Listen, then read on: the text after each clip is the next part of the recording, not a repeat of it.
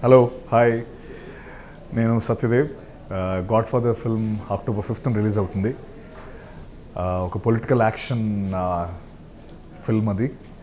అందులో జయదేవ్ అనే క్యారెక్టర్ చేస్తున్నాను నేను. ఏం చెప్పాలి, అన్నయ్య నన్ను పిలిచి క్యారెక్టర్ చేయమని అంటే చేస్తే బాగుంటుందని అన్నప్పుడు నేను అంటే ఆయన నా ముందు నాకు ఆయన ఎక్స్ప్లెయిన్ చేస్తున్నారు క్యారెక్టర్ని, స్టోరీని. నేను అలా చూస్తూ ఉండిపోయాను. అప్పుడు అన్నయ్య మధ్యలో ఆపి ఏంటి అర్థం కావట్లేదా సినిమా అని అడిగారు. నాకు అర్థం కావట్లేదన్నా. అయ్యో నేను కొన్ని డైరెక్టర్తో చెప్పించిన అంటే కాదన్నయ్య, నేను మీరు నాకు కథ చెప్పడం ఏంటి, నేను ఈ సినిమా చేస్తున్నాను అంటే ఇది సరియల్ మూమెంట్. మీరు నాకు స్టోరీ లైన్ లాగా లేకపోతే క్యారెక్టర్ గురించి చెప్తుంటే చాలా సరియల్గా అనిపించి అలా ఉండిపోయాను అని చెప్పడం జరిగింది. ఐ థింక్ థ్యాంక్స్ టు అన్నయ్య. నేను అంటే ఒక అభిమానిగా ఆయనకి ప్రేమ మాత్రం ఇవ్వగలిగాను. ఆయన నాకు నిజంగా లైఫ్లో గుర్తుండిపోయే ఒక మైలురాయి ఇది. గాడ్ ఫాదర్ మోహన్ రాజా గారు, thank you so much Raja sir. నన్ను నమ్మి నాకు ఈ క్యారెక్టర్ జయదేవ్ అనే క్యారెక్టర్ ఇచ్చి ఎంతో స్టైలైజ్డ్ వర్జన్, డైలాగ్స్ కానీ ద వే ఐ లుక్. అంటే మీరు రాజా సార్ ఇస్ ఆల్రెడీ ఫేమస్. తన్యూరుగన్ అనే సినిమాలో అరవింద్ స్వామి గారి క్యారెక్టర్ అంటే విలన్స్ని చాలా బాగా డిజైన్ చేస్తారు ఆయన. యాంటాగనిస్ట్ని చాలా బాగా చూపిస్తారు. I think he strength is ప్రతి క్యారెక్టర్కి ఒక బ్యాక్ స్టోరీ ఇచ్చి ప్రతి క్యారెక్టర్ని ఆ క్యారెక్టర్ ఎందుకు అలా బిహేవ్ చేస్తుంది అన్న దానికి ఒక బ్యాక్ స్టోరీ చెప్తారు. ఏదో ఒక లైన్లో ఆ క్యారెక్టరైజేషన్ కోసం చెప్తారు. సో దట్ వాళ్ళు స్క్రీన్ పైన చేస్తున్నప్పుడు ఆ బ్యాక్ స్టోరీతో పాటు మనం చూడడం జరుగుతుంది. I think his strength is that. బయటికి హ్యాపీగా నవ్వుతా కనబడతారు, బట్ లోపల పెద్ద వాల్కనే ఉంటుంది రాజా సార్కి. Thank you Raja sir. And October 5th ఒక దసరా పండుగ, బట్ అది ఒక డబుల్ పండుగ రోజు. Definitely God father and Dasara it will be a feast for every one. అంటే అందరూ చాలా ఎంజాయ్ చేసే ఫిల్మ్ గాడ్ ఫాదర్.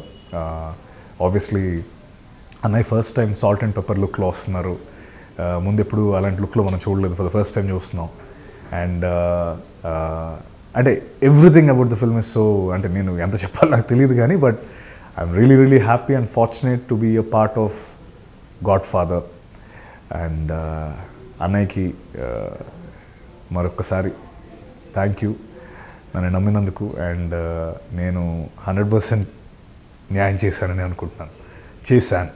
సో ఓ పక్క ఇండియన్ మెగాస్టార్ అన్నయ్య, ఇంకో పక్క ఇండియన్ సూపర్ స్టార్ సల్మాన్ గారు, ఇద్దరితో చేయడం జరిగింది. అంటే చాలా రేర్ ఎక్స్పీరియన్స్ అది.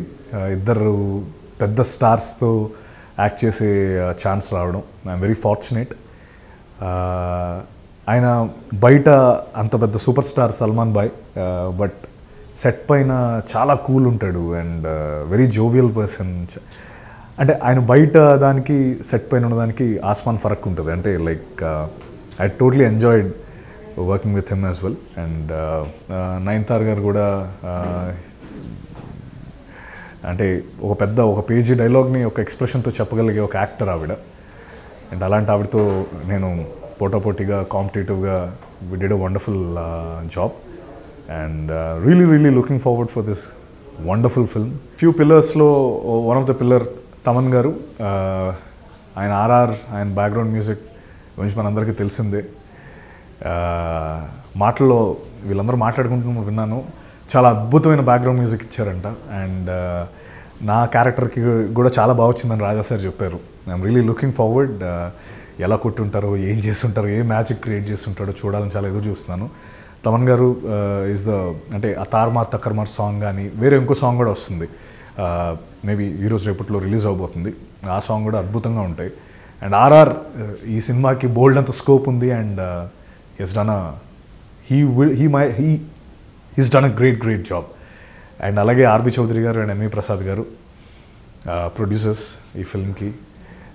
థ్యాంక్ యూ సార్ నన్ను ఈ ఫిల్మ్లో తీసుకున్నందుకు. అండ్ ఈ ఫిల్మ్ మీకు చాలా పెద్ద సక్సెస్ ఇస్తుందని ఆశిస్తున్నాను. మీరందరూ కూడా ఎంజాయ్ చేస్తారు.